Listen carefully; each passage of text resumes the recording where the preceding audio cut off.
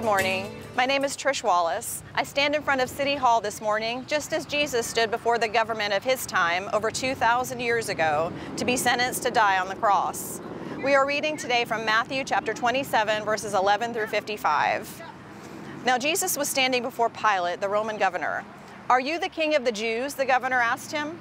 Jesus replied, "You have said it." But when the leading priests and the elders made their accusations against him, Jesus remained silent. "Don't you hear all these charges they are bringing against you?" Pilate demanded. But Jesus made no response to any of the charges, much to the governor's surprise. Now it was the governor's custom each year during the Passover celebration to release one prisoner to the crowd, anyone they wanted. This year there was a notorious prisoner, a man named Barabbas. As the crowds gathered before Pilate's house that morning, he asked them, "Which one do you want me to release to you, Barabbas or Jesus, who is called the Messiah?" He knew very well that the religious leaders had arrested Jesus out of envy. Just then, as Pilate was sitting on the judgment seat, his wife sent him this message: "Leave that innocent man alone. I suffered through a terrible nightmare about him last night." Meanwhile, the leading priests and the elders persuaded the crowd to ask for Barabbas to be released and for Jesus to be put to death. So the governor asked again, "Which of these two do you want me to release to you?" And the crowd shouted back, "Barabbas!" Pilate responded, "Well, then what do I do with Jesus called the Messiah?" They shouted back, "Crucify him!" "Why?" Pilate demanded. "What crime has he committed?" But the mob roared even louder, "Crucify him!" Pilate saw that he wasn't getting anywhere and that a riot was developing. So he sent for a bowl of water and he washed his hands before the crowd, saying, "I am innocent of this man's blood. The responsibility is yours." And all the people yelled back, "We will take responsibility for his death, we and our children."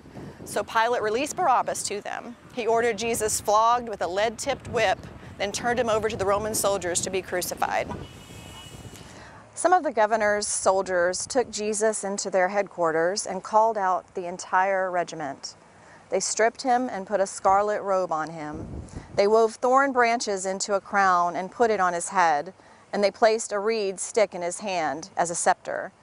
Then they knelt before him in mockery and taunted, "Hail, King of the Jews!" And they spit on him and grabbed the stick and struck him with it on the head.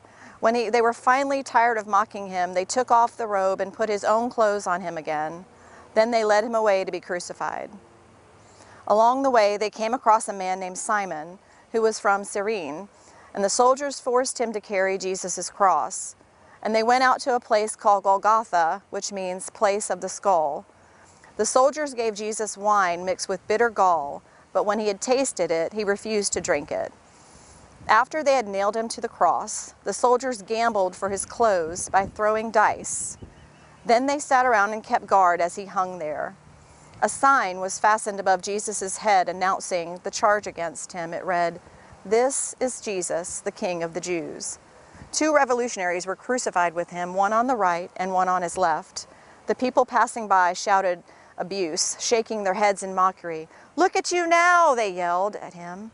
"You said you were going to destroy the temple and rebuild it in 3 days. Well then, if you are the Son of God, save yourself and come down from the cross."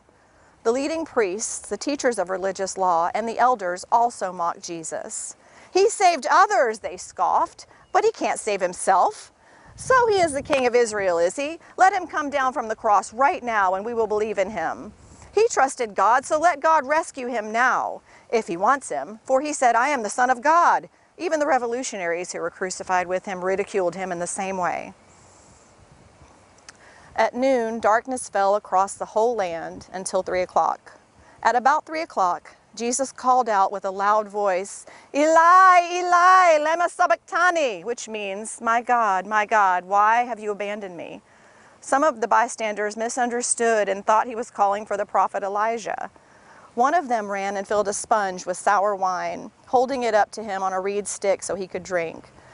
But the rest said, "Wait, let's see whether Elijah comes to save him." Then Jesus shouted out again, and he released his spirit. At that moment, the curtain in the sanctuary of the temple was torn in two. From top to bottom, the earth shook, rocks split, and tombs opened. The bodies of many godly men and women who had died were raised from the dead. They left the cemetery after Jesus' resurrection, went into the holy city of Jerusalem, and appeared to many people. The Roman officer and other soldiers at the crucifixion were terrified by the earthquake and all that had happened. They said, "This man truly was the Son of God." And many women who had come from Galilee with Jesus to care for him were watching from a distance.